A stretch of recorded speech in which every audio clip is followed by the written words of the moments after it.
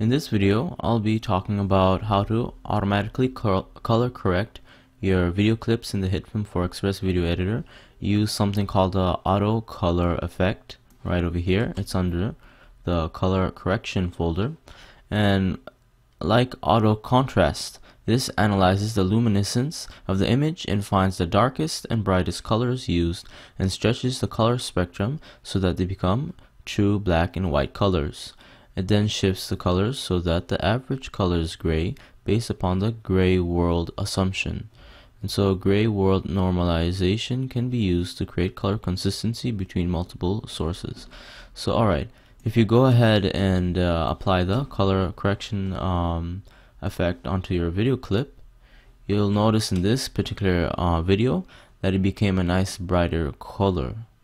And so basically what this does, as I've mentioned before, is that it makes something that's really blacker until it's like totally black, and something that's near the white color spectrum absolutely white, and then it corrects the color like that.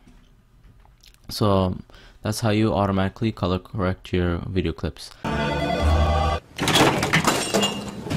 So there's some other options you can tweak from the auto color effect. If you left click the toggle button, you get threshold, blend with original, and select frame. If I open up the website, they tell me that threshold determines the percentage of pixels which will become true black or white, and it increases the contrast basically.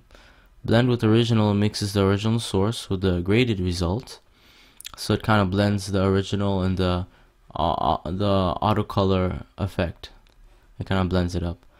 And select frame, by default the effect applies to the currently displayed frame, and so this is by default. If the shot is changed drastically, this causes unwanted shifts in the grade. So activating this enables a specific sample frame to be chosen, which will be used for the duration of the layer.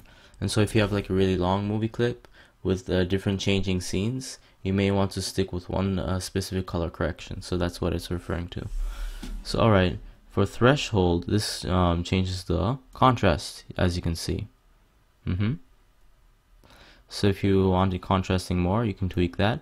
And then a blend with original. So before the auto color effect was applied, it's gonna is blending 0 of it right now.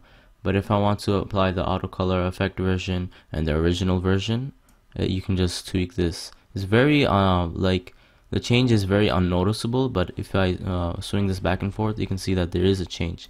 It's just like if you want it less noticeable, more like a mild version of the auto color effect. And finally, select frame. I do believe if you move the scrubber and then you enable this, it would automatically select the frame. Although right now it's saying frame number 0. Otherwise, I'm not sure how this effect works. If you know exactly how to make this work, leave your answer in the comments below. And that's it. Thank you for listening. If you have any questions, please feel free to ask me in the comments below.